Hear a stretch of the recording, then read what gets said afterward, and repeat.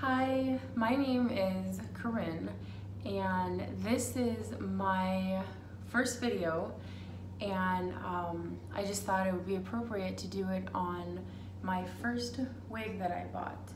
I decided to start a YouTube channel because I've been in the world of wigs for about a year now, and I've learned a lot, and I want to share it with other people.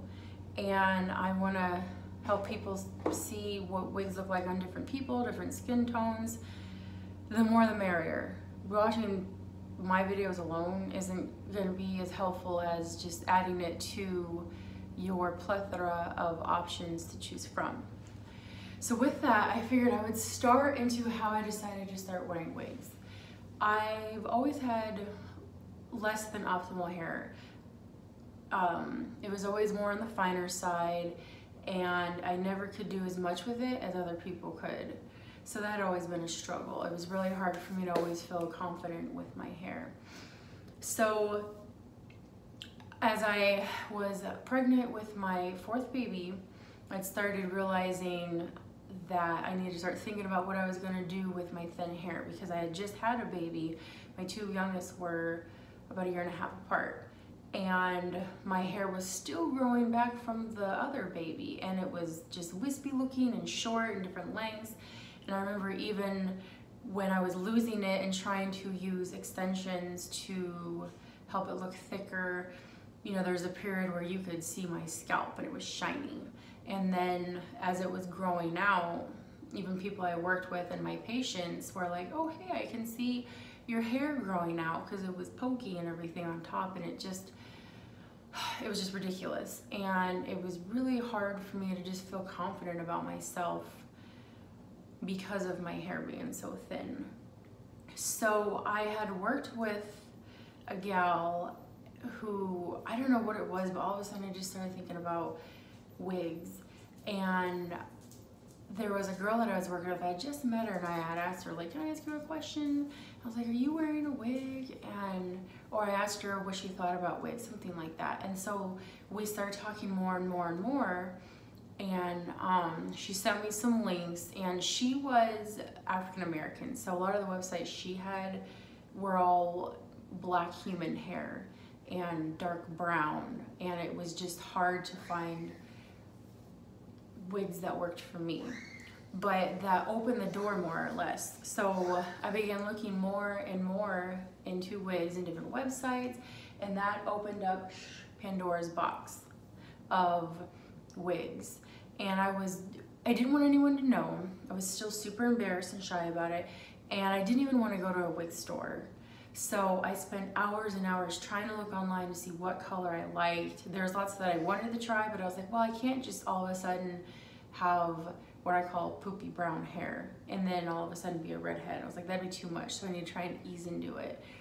But I still was trying to lean towards more blondes and more reds. I just couldn't make up my mind. There's too many. And I was like, well, I have to pick a color and stick to it, because that's the color I'm gonna wear, because I don't want people to know. There was a color, I was looking at Raquel Welch.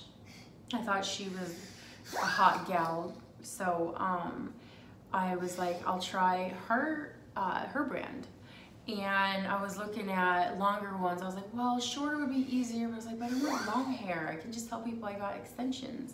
So I was looking at her brand. I was looking at like Miles of Style, Scene Stealer, which is a heat synthetic, and Longing for Long. Those are the ones I kind of narrowed it down to.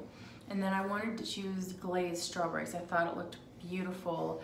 Or Honey Ginger. Those are the two I narrowed it down to. So I finally was like, okay, when you go to a wig store, just gotta do it. And I had the worst anxiety ever.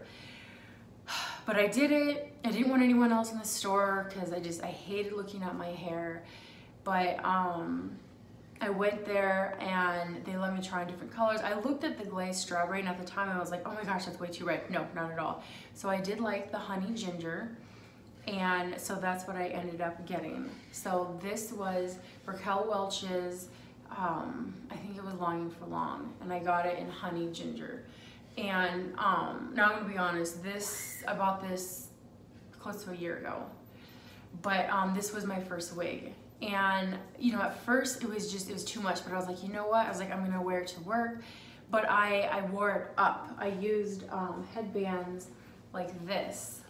I had a bunch of them on eBay, different styles and everything. And I bought these on eBay, and I would have them on my head, and I would have my hair up because I just wasn't used to it yet.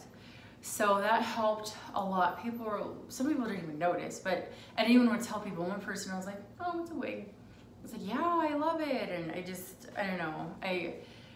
I'm really bad at lying. So I didn't want to tell people. I didn't just go out and tell everyone. But one person was like, oh, your hair looks really good. And I was like, oh, it's a wig. But I don't know. I couldn't make up my mind at the time what I wanted to do. But having it up with like a hairband around helped me a lot. And in fact, that's what I did for the first like 3 or 4 months of wearing a wig, so that I could ease into the transition. And as I got used to myself with thicker hair, because it is hard. It's hard for everyone. No one can just put a wig on and be like, oh, this is totally fine, I'm moving on with my life. It's a very, it's a psychological process, believe it or not. So anyways, that's what I did to help me. Initially wearing a wig was itchy, and I couldn't figure out what worked. There's these wig grips. I don't have mine anymore.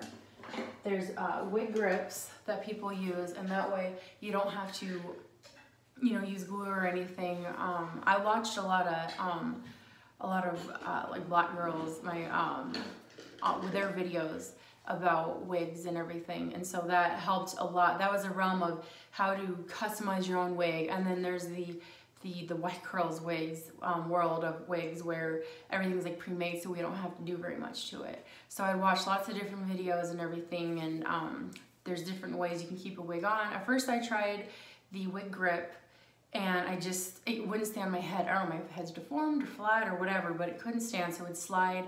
And because it was sliding, it was itchy. And I was always going into the bathroom on my break to itch my head. I swear at first I was like, I must have an allergic reaction. I can't do this, I can't do this. And this is very common for people. You feel itchy, you're like, I know I have an allergic reaction, I'm gonna have to wear human wigs. But you keep, you know, I kept that. I was like, no, I wanna wear wigs. I was like, I hate my hair. This is a new world for me. This is how it's gonna have to be. And it was very anxiety driven. Every day I was like, oh my gosh, a wig. Like, I had so much anxiety with trying to get used to wigs. So don't feel alone if that's how you feel. It's very normal to feel that way when you're trying to get used to wearing a wig. It's itchy, you think everybody knows, and then that's exactly how I felt. And it was lots of anxiety. I just did not know how to handle it. And then I tried the yellow bottle of Gotta Be glue. I didn't let it dry enough, so I'd stick my wig on and it would slide everywhere, and it was just, I couldn't deal with it. It'd be itchy, and I kept trying to fix it, even though by the time it did dry, my wig was sliding, so it just looked all weird. And luckily I had a headband to help cover it up. But and then I would also try It Stays, which is like a little, it looks like deodorant, you kind of roll it on your head, and that stuff works great. But you have to let it dry first. If you just stick it on right away, your wig will slide. So just that's, you know, a little tip when it comes to that. So it took, you know, it took time. It took at least like 6-7 months for me to figure out wigs and what I wanted and how to make it work for me. Because what works for one person doesn't work for the other person. So I learned that It Stays is what I like. Now, if I'm gonna be doing something hot and sweaty, then I need to use Gotta Be glue. And that way it just keeps it planted on firmer, because It Stays will loosen up if you're sweating a lot. So anyways, this was my first wig. I couldn't get used to the hairline. The hairline is the biggest thing for people. And I had cut this one to death. I even had like the wig people, the wig boutique thin this out for me, because I was like, it's just way too thick. And it was still just hard to get used to, and I kept just messing with the hairline.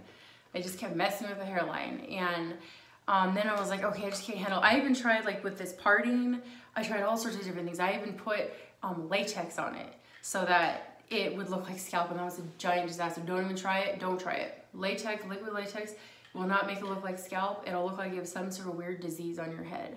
But I even tried that. And at that point, this wig was pretty much toast. I was like, well, let me try and put bangs in it. I was saving, I was trying to figure out what kind of wig I wanted next. And in the meantime, I messed with this one. I added bangs, and like, I don't know, they're okay, I guess. But I added bangs, and that, I felt like that had helped. And a lot of people will add bangs to their wigs. But now that I'm used to wigs, I look at the hairline, I'm like, it's not that bad. Actually, it's really good. And the only people that really can tell the difference are people who wear wigs. But most people had no idea that I was wearing a wig. You think they are, because they're looking at you, and you can tell they're like looking up and looking at you while you're talking, looking up, and they don't always know. Sometimes we're just more paranoid about it than others. But yeah, so this was my first wig, but it really, you know, it's totally destroyed now.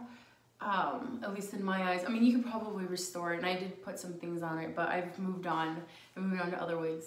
But this, you know, this was the one that really helped me get used to the world of wigs, and I just thought I would share it in my first video. And this is the color Honey Ginger, if anyone's curious. It's more of like a summer blonde, I think. And you know, it's pretty long. It goes all the way down to like right above your boobs. And originally I didn't have bangs, so but yeah, it actually doesn't look that bad with bangs. It's sometimes you can do that, but that helps you as you get used to wigs and the hairline. Anyways, I'm excited for anybody that actually watches this video. And I just wanted to kind of share my journey in the beginning of me wearing wigs, to let you know that you're not alone, and it is a process and it takes time. And thank you for watching, and there will definitely be more videos to come, because I just want to help other people in the wig world. Thank you, and have a really good day. Bye!